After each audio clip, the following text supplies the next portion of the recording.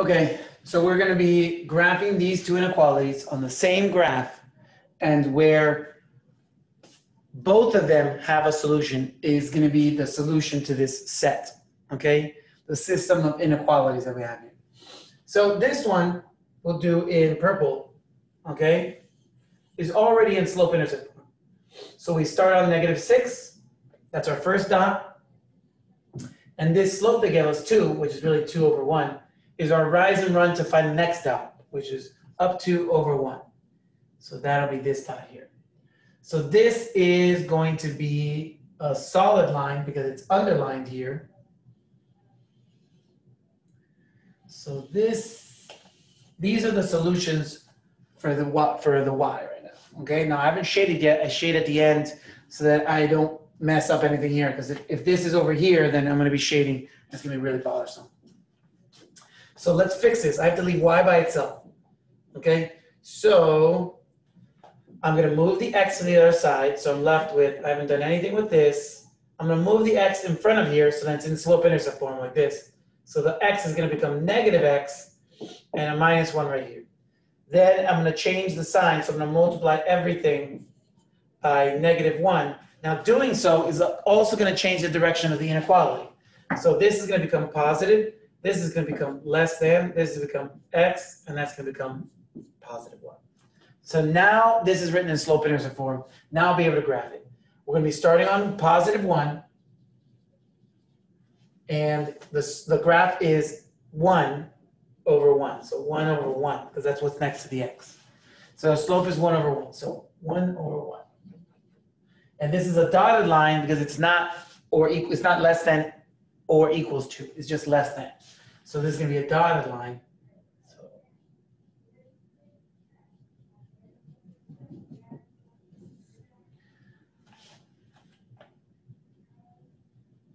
Okay. So the first one, now we're going to shade the purple one. We'll shade it in highlighter purple.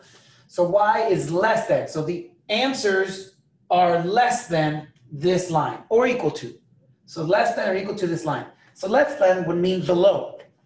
So I'm shading this area here. So all of this is shaded.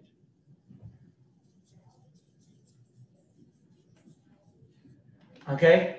Now, the other one, y is greater than, y is less than this line. So all of the answers for the green shading is going to be, all the answers are less than this line. So they're less than this line here. So it's all of this.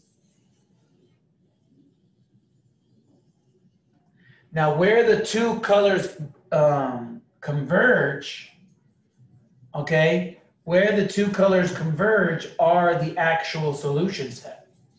So this is the solution set right here. All of this, including the purple line, because the purple line is also part of this. So where the colors are both shading is where the solution set is. Now, so that's how you do this. So you're just graphing two lines, shading both of them, and then where they're both shaded, okay, or where they're both intersecting, because everything on the purple line is inside of the green shading. So that's totally a possible answer, okay? This is not, because it's dotted, meaning it's not part of the solution. This is less than or equal to, so the line is solid. All right, next one, we'll be talking about scientific notation. So how to convert this into scientific notation. So there's two parts to a scientific notation. There's the part in the front, you have to write times 10, it's always times 10, and then the exponent goes there.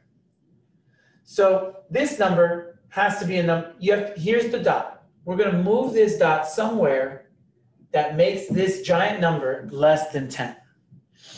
Okay? So no, it's still 20, too big, 2.01, there it is, 2.015. Okay? So yes, now it is less than 10. How many times did I move the decimal point to get from here to here? Well, I moved it 1, 2, 3, 4, 5. So this is going to be a +5. And now this number is written in scientific notation. This is standard form. This is scientific notation. Okay? Now this one here, same thing. I have to put a number here times 10, and then I need an exponent to turn into scientific notation. I have to move this dot. See, this one, they gave you the dot. I have to move this dot until this number, because it's so small, okay, it has to be above 1. This number has to be less than 10, okay, but can't go below 1. So it can be 1, and it's allowed to be above 1, but it can't be more than 10. So, nope, nope, nope, nope. There it is. So 5.1. If I would have done it earlier, it would have been 0.51. That's not more than 1 or equal to. So that one's done. How many times did I move the dot? Now, how can I tell somebody that the dot moves in the other direction? You're going to write this as a negative number. So 1, 2, 3, 4, 5. Negative 5. Meaning it's a number less than 1. Very, very little. Here we go. Now we're going to be converting scientific notation into standard form. So here's 6.32. The number is going to move, this dot is going to move 9 times, making it bigger. Okay, because this is the end result of this, because it's positive, is a big number. So 1, 2, 3, 4, 5, 6, 7, 8, 9. 1, 2, 3, 4, 5, 6, 7. Now, if you leave your answer like this, this is wrong. You have 2 decimal points in a question.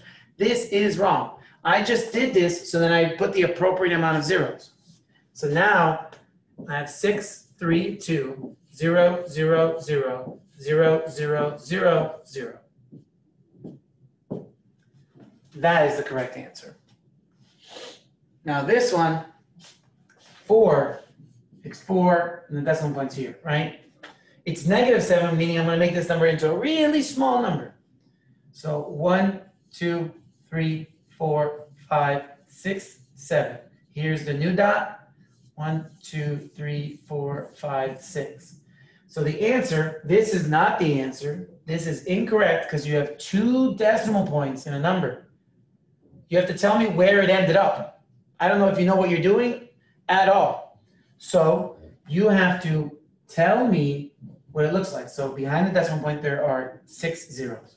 1, 2, 3, 4, 5, 6, and then a 4. That's the correct answer. Correct, incorrect. Correct, incorrect. Okay? Now let's go over here. How would you multiply scientific notations and leave the result as a scientific notation? What you would do is you multiply these numbers like normal. They're multiplying.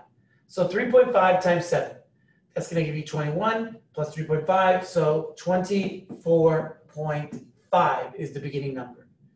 Now these have the same base and they're multiplying. So the exponents are just going to add. So you're thinking to yourself, negative 3 plus the 5. And that's going to give you 2. So times 10 to the second power. So yes, it looks like it's done, but this number is not allowed to be that big. It's not allowed to be 24. It's not allowed to be over 10. It can't even beat 10. Okay, so it has to be lower. So I have to move this over. So I'm going to move it 1 extra movement. So now it's going to be 2.45. So I moved it an extra step, which means I have to represent that over here by moving it an extra step. So this is the final correct answer. And you only have to do that if your first number is incorrect. If you had to go back, if you have to go back a number, that means that this is going to be, that number would have gone back. Okay? So let's do this one. Same thing here. Now we're dividing scientific notations and leaving the answer as a scientific notation. So this is going to divide. So 3.6 divided by 3 is going to be 1. That's 0. Bring down the 6. Here's the decimal point. That's going to be 2, 6, 0. So it's going to be 1.2. 1.2 times 10, because I'm leaving it in scientific notation. The exponents are dividing. They have the same base, so they're just going to be subtracting. So 8 minus 3 is going to be 5, and there's our final answer. 1.2 times 10 to the 5 is the solution to these two scientific notations dividing. Now we're going to move over here and do a couple of graphs here. Okay, let's leave that here. Let's keep on moving. There we go. Okay, slide this up a little bit. There we go. So I'm going to start with this one, and then we're going to work on these three as well. So we're graphing this. This is going to create a curved line. It's the first time we've done a curved line, so you got to pay attention to the way it's going to look. First, anything that is to the power of a variable like this will never equal 0. So this right here, okay, is never going to equal 0. That means y will never equal 0. What does that mean? That means the graph will never cross this line. It's not going to cross it. Okay?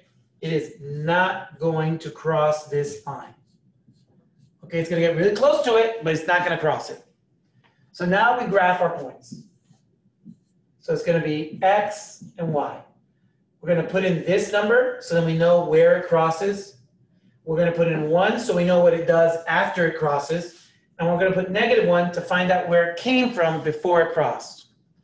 So 3 to the power of 0, well, any number to the power of 0 is 1. So that's one of them. What about 3 to the power of 1? 3 to the power of 1 is just 3, so that was pretty easy. 3 to the power of -1, that means it's going to be, it's on the wrong side of the fraction, so it's going to be its inverse. So it's going to flip and become 1/3. So these are our three coordinates. So 0, 1, 0, 1, 1, 3, 1, 3, and -1, 1/3. So -1, 1/3. Okay, so it's going in this direction. I see where it's coming from, but it can't cross. So I know it's coming from here. It's getting really close, but it doesn't cross it. And then it's going straight up. Okay, growing exponentially. So that is our graph. You see how it didn't cross? It kept on coming. It came from here and then it went straight up. Okay, growing exponentially. And it doesn't cross this. I want you to think of that. It's going to make more sense when we get to this one here. All right, so we're going to erase this, erase this. Now we're doing this one here. So we're going to shift this over here. Oh, I don't know why everything moved. That makes no sense. Let's try that again. Just this. There we go. All right, so let's work on this one. So this one, here's x, and here's our result, which is y. This is also y. So we're going to put 0 in there, 1, and -1. So the same exact numbers every time. This will never equal 0. So now we know that it's not crossing 0 at all. And now we know 0, when I put in there, is going to equal 1. When I put 1 in there, it's going to make 1/3. And now when I put a -1, it's going to flip it. So it's going to be 3/1, which is really just 3. So 0, 1, 1, 1/3. And -1, 3. So here we go. Now it's coming from here, and it's not crossing there. And just to make sure that I get this right, it's going up like that. Okay, so this is decaying. All right, exponential decay. The other one was exponential growth. All right, so that one's pretty easy. You're going to see that these feel a little bit easier every time you do it. All right, next one, we'll be doing this one. All right. So again, the -5 is not being squared or has part of the exponent. The negative and the 5 are separate, okay? Unless you put a parentheses around the 5 and the negative sign, they are separate entities. So again, same numbers, 0, 1, -1. So if I put a 0 in here, it's going to be -5 to the power of 0. Well, 5 to the power of 0 is 1, so -1. Okay? So -1 for the y. All right, so what if I put a 1 in here? 5 to the power of 1 is 5, so this is going to be a negative 5. So negative 5. And then a negative sign for this. So 5 to the power of negative 1 is 1/5. So this is going to be negative 1/5. Negative 1/5. Okay? So now we just plot these points, knowing that this can never equal 0. This will never equal 0. So y will never equal 0. So 0, negative 1. 1, negative 5. And negative 1 and 1/5, somewhere around here. Okay, so it's looks like this. Going really, really fast. All right. So that's this one. That's the way this is going to look. All right. Last one. This one's our last one. And then we are, no, I just press this button. And then I came over here to highlight something. There we go. All right. Last one. So this is going to be x, y. We're going to put 0, 1, negative 1 here. Okay, now look at this. If this, well, 2 to the power of x. If this is never going to equal 0, then 2 minus 0 is never going to happen. So 2 in this result is never going to happen.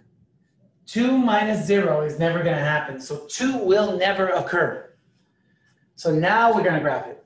So if I put a 0 in here, this is going to be 2 minus 2 to the power of 0. So this is going to make 1. So 2 minus 1 equals 1. Okay. Now I'm going to put a 1 here. 2 to the power of 1 is 2. So 2 minus 2 equals 0. Okay.